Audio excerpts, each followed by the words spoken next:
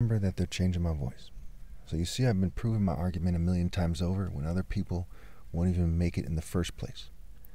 Some people might say, hey, why do you keep going on and on? Well, why does someone who's been teaching for 40 years, right, teaching about the Bible, why are they zoomed in on maybe 80 pages, Matthew, Mark, Luke, and John, the 4 Gospels of Christ? Why are those like their main,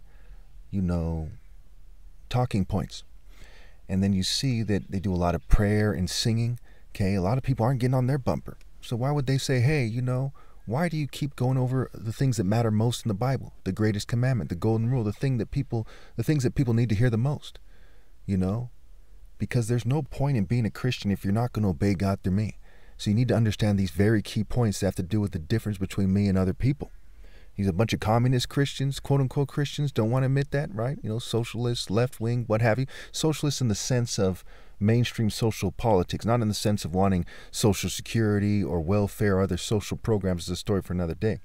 A lot of white supremacists, Jewish supremacists, LGBT supremacists, other racial supremacists, they don't want people to think a certain way because they don't live the way, the truth, and the life. I do.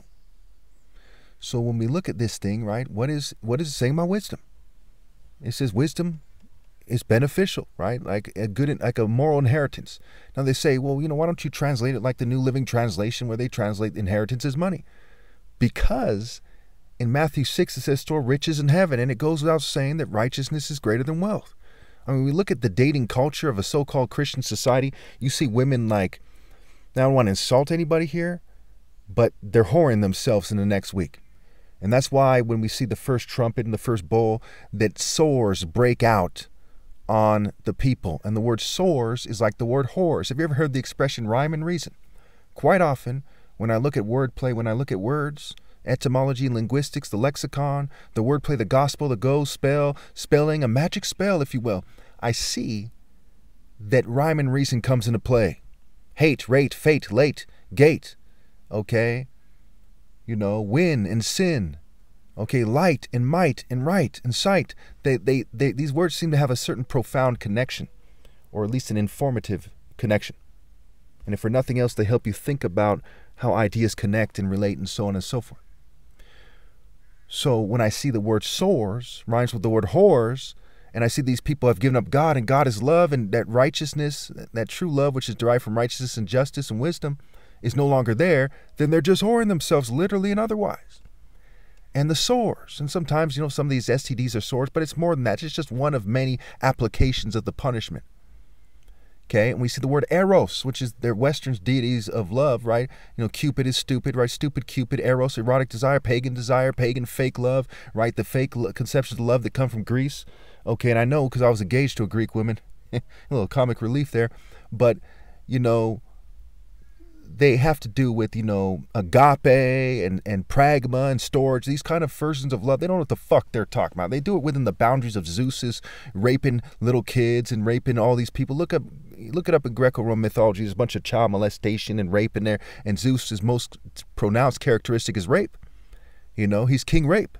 And through terror and rape and storms and confusion and just falsehood, he rules over the Greco-Roman deities, which represent the demons of the underworld, which is why one of the translations of Job, where it talks about the wisdom and the hawk, okay, spreading its wings to the south, is when winter is approaching, not just in Canaan or Israel, okay, but also in Egypt, right? They're right next to each other. Okay, the idea that is being said there in the amplified version is just like Europe is colder than Africa, right? It reaches, there's snow and it gets colder than Africa does. So it is that winter, when it's approaching, okay, it seems to have a connection. Must be the breeze or something to that effect, right? I don't have this down to exact science, but when it gets colder, the hawks migrate to the south. Why? Because it's warmer, right? The sun, right, is hot, okay? So when they migrated as cults and they were expelled as cults, right? When they were expelled and some of them migrated and some people left on their own, and they said that they wanted to be where the evil people are, they went to the southern Mediterranean basin, southern Europe, and some of them went beyond that all the way into northern Europe. Now, I'm not saying that white people are inherently evil, but I am saying that many of their ancestors migrated there okay, because they wanted to be parts of evil cults. Okay, for example, if you saw those African martial art cults south of Egypt and in southern Egypt, and you saw that there's Zeus and Hera and Baal in the Middle East and in southern Europe, right? Okay, you would kind of go where you want to go, right? Like if you live in America, you know, and you want to move, you move to where you think you should. And they were moving to the rape cult centers, okay? And eventually the Colosseum would be there and so on and so forth. So if you wanted to be a cruel and petty and materialistic person, where would you go? I'll let you answer the question. I'm not racist. I mean part white. I'm not racist. If I was all white, I'd say it the same way, okay? This is the truth. Part of what it means to be a man is to admit these things, okay? Now, I am saying that all people of all races, when they're outside the divine order, are evil. If you don't obey God through me, you are evil. Okay, whether you know it or not. You reap what you sow. God cannot be mocked. He punishes people for generations. The number 3 is symbolic. Okay? We see the numbers 3 and 4 and 5 and 7. You see it with the bread. You see it with, various things in the temple and so on and so forth. Okay? And the number of days in creation and so on and so forth. 12 disciples, 12 gates. You see these numbers are connected so much in the Bible that, wait for it, there's a book in the Bible called Numbers. Yes, there's a book in the Bible called Numbers, and there's another book called Judges, because they want you to use good judgment and do what is right. And they want you to use the proper measure, which is righteousness and justice. What Isaiah 28:17 is saying. So when it comes to having wisdom, right, is it saying let the scribe calculate the number? No. In Revelation, that's not what it's saying. When it says to understand the mark of the beast, it's like understanding good and evil in general. That's what it's saying. To understand good and evil in general and the divine order and the importance of it, and to have the wisdom to lead, you have to see the sun. So Ecclesiastes is saying, that's why it has a fancy name, Ecclesiastes, to help you understand that in order, you have to be in the divine martial art order, right? The hawk and the wisdom, the sun and the wisdom. Those who have wisdom, okay? Those who, the only way to benefit from wisdom is to see the sun. And what is the sun? In Psalm 19, it's the symbol of the bridegroom. And the bridegroom is a champion who's rejoicing to run his course. And what is the champion, right? Well, Goliath's called a champion. In Isaiah 42:13, it says God marches out like a mighty warrior, like a champion. He raises his battle cry and so on and so forth. A champion, right? It's a martial art champion. We see it in Psalm 18, where God trains the king's hands for battle, right? So they're not talking about a volleyball or a pie eating contest. And notice they made it harder for me to speak earlier. And so it's been some time, aired out the car a little bit. There's not so much fumes in the air right now, but there's still the long-term cognitive impairment. And I'm sure you can see that you're far better off joining me in suffering for God to some degree than suffering for the devil and having extreme regrets in the most important time in history. No one with balls and a dick that are working, okay, is going to choose to be a punk at this point. Nobody who has it in their genes to have a working pair of balls and a working heart and brain is going to choose to be a punk. They wouldn't be capable of choosing to rebel against me, especially when it means that you're in bed with pedos. Obviously, when they made the decision to persecute me, they made the decision to make their genes and their offspring and their spirits and their souls the most detestable to God. And they serve as an example. When you see the rich, when you see people who are the types of people who would give this order, who have the power, people in the military, the government, the governing class, the corporations, the Masons, when you see them, you just know. Those people are hell-bound people who are among the most cursed in history, and somewhere, somehow, among them, among their tree, among people like them, are the most cursed people in history, the most cursed people ever possible, and their offspring are marked for extreme punishment. And they made that decision as groups, without a speck of heart among them, to persecute the most righteous person ever. So some racist people might say because they're white or because they're Jewish. Some people who don't like LGBT people might say, hey, it's because they're LGBT people. None of that stuff, no matter how you slice it, is an excuse. Okay? They fucked up in a way that's irreversible. Because what they did was a crime against God, and it's irreversible. No one can change what they started. And what they've started was the process of As I die, as my flesh dies, people are cut off from heaven so they can act like complete propaganda bitches and pretend that their culture, English, Jewish, American, white, LGBT, to pretend that their cultures have some sort of divine importance? How could they? Are they not the cultures that are governed by the people who have betrayed God the most in a way that's irreversible, that them and their offspring can never be redeemed from? Is that racism or just obvious truth? Clear cut, obvious truth. Are they also not the cultures that came together to make some sissy rules on the internet? No, he can't say that. We're so manly that we got to whine and say he can't say that. Is that not who they are to the essence of their souls? When they're faced with the most important decision in history, what do they choose? Now, am I racist? No, I'm part white. My mother often hears me, thinking out loud and making videos. She used to hear me making videos when I made them in the house all the time. Okay? She knows I'm not racist. If you're a stranger, you probably know I'm not racist. But these things need to be said. Okay?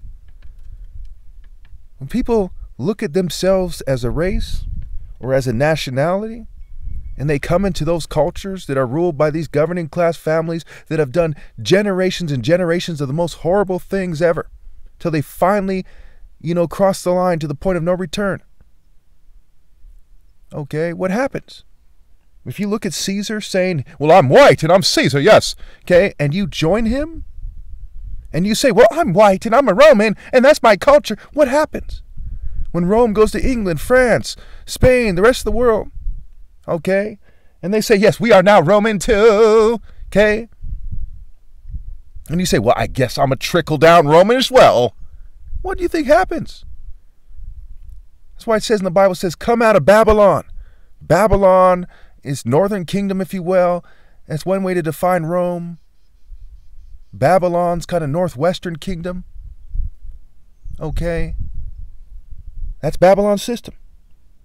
Your white, Jewish, and LGBT cultures, quote unquote. Okay. Because remember, race and culture aren't the same thing. Those cultures are Babylonian. How often do you see people are black-washed or Mexican-washed or Filipino-washed or Asian-washed in America? They're whitewashed. It says, don't love the world or anything in the world. Narrow is the way to life, broad is the way to destruction. So what's everyone doing? They're like, I'm taking on Judeo-Christian culture. And they're going straight to hell, even according to their own book. So even according to their own book. Now you tell me, if you were a mulatto person, the top martial artist ever possible, the son of God, and you were at one point engaged to a white female who had a child that was white as well, that you were willing to raise if she didn't leave you and betray you, who even after she did that, I wasn't like mad at white people. I'm still looking for love in every race, including white people. Okay. You tell me if people persecuted you for white, Jewish, and LGBT supremacy with an emphasis on their families' kind of sexual control of the world, there's a lot of these people, mind you, but they try to do it based on a kind of existing generational hierarchy, if you will, right? Where they, measure things in terms of their endless genealogies and who makes more money and petty stuff like this, and they play some kind of Greco-Roman game that determines who has what status. How would you describe things? Okay, it's already taken 13, 14 minutes in this video. I had to do it in clips because I'm being filmed. How would you describe it? Would you beat around the bush and say, let me be politically correct? Okay, what the heck? Do I have to be, at what point can I point the finger where it belongs, right? Do I have to be 60% white, 70, 80, 90, 100? What point do you finally say, hey, that's not racism, it's just truth? I told him, I said, I'll even make a moral committee where there's people from every race. And whenever I say something that, seems to be too harsh to a race or something, I'll run it by that person. And I'll make videos with that person as much as I can about the same topic, okay? And I'll tell them, right? After a while, they get used to the pattern, and they'll say yes. Say whatever you feel, and they'll explain it from their point of view and their words, why it's okay to say. But let's face it. They're firing at me in a certain way that is on behalf of their races, and their races are following their orders. They might not be a big fan of it at times, but they're following their orders. So in the name of white supremacy, they're defying God. It's like Goliath, right, where he said that he defies the God of Israel. So here they're saying that they defy the God of the Royal African Falcon Martial Art Order, which is the one true God, right? My religion is moral precision. It's not being black. It's not being from Egypt per se, or Nigeria, or America, or California. My religion is moral precision, even if I lived on the moon, even if I turned white. Okay? It's always going to be moral precision. So the God of moral precision, what is right and righteousness, is God. So they said that they defy God in the name of the white race, in the name of the Jewish race, in the name of the LGBT community worldwide. And they defy God in the name of token minorities and thugs and no higher cause, and on and on and on. How would you then respond? If in the story the Philistines and the Jebusites and the Amorites, joined Goliath, would David not be right to say, why did you Philistines do that, and start cursing them out? And you, Capernaum, okay, will you be lifted to the heavens? And you Philistines, and you Amorites, and you Jebusites. What would the righteous man do? What would I, Jesus, do? Would you not be disappointed if I didn't call them out? Would you prefer I'm politically correct? Would you prefer I bend over backwards and kiss their ass? Perhaps I should put on a MAGA hat or get a Joe Biden bumper sticker. Would you prefer that, I start dancing to their new age tune? It says in Revelation 19, he'll wage war with a double-edged sword, a sharp sword coming out of his mouth. The sharp sword of Scripture, the sword of the Spirit, the sword of God, heaven's sword. They stepped up to the plate and said, fuck you, man. And they said, and they cursed God like in Revelation. They cursed God. They kept worshiping demons. They refused to repent. They kept being evil. So yes, I told them. I told them just like that. Who among you would say that I'm wrong? Make your case, by goodness. Make your case.